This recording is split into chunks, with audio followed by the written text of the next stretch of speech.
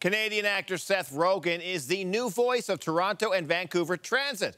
The collaboration has been such a success that the city of Montreal is now seeking a French-Canadian celebrity to lend them their voice. There are only so many French-Canadian stars out there. I wonder who they could possibly... What do you say to taking transit?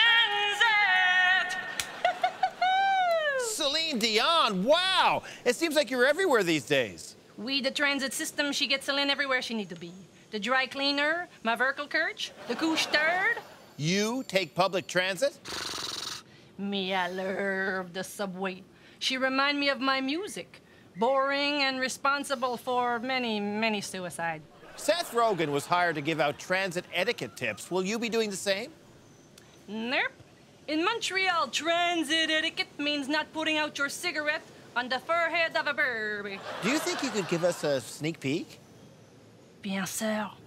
Allow me to warm up my vocal cords. The wheels on the bus go brr, brr, brr, brr, brr, brr, tonight.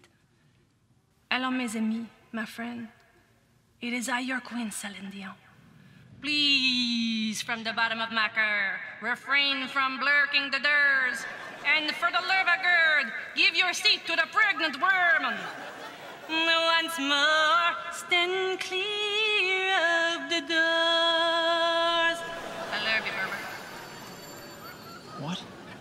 Did you just say there's a delay on the Berber? Berber, Berber, Berber. Ah, great. Spent so much time trying to understand what she was saying, I missed the Berber. And that's the way it is.